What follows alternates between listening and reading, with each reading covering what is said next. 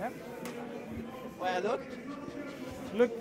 Oh, you can look at her. Okay. Yeah, it's good. It's me who asked, but you can look at her. Okay. Okay. Well, tell us how it goes for the start of the season. How do you feel?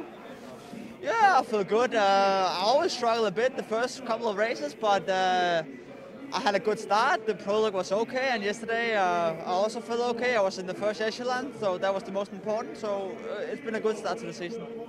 How do you see your season this year? I mean, you're still young. You learned a lot, I guess, last year. You show good things too. How do you see, do you project into your season this year? It's still a development year for me. It's only the second year as a pro, but already last year I felt I proved a lot to myself and the team, and also this year the team will give me a lot more chances that it already gave me. So hopefully we will see me in a Grand Tour and just going the same path as I did yesterday or last year. What do you think you have to improve regarding what you did last year? How do you imagine your improvement this year?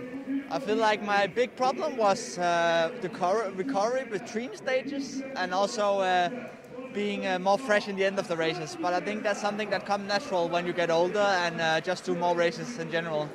What will be your program of race? After this I will do Haute-Var and Dromandage and then Catalonia.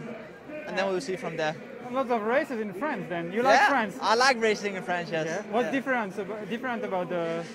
I don't know, I think as a junior I had a lot of good experiences in France and that just stick with me, and I just like being here. The organization is almost very good all the time, and I just like being here. Just to conclude, what's the goal for these last 2 days of race here in La Provence? Before the race I came in with the ambition to doing a top 10 in the GC, and that seems still like a good goal, so I will keep this way and hopefully go for more. Thank you very much. Best of luck.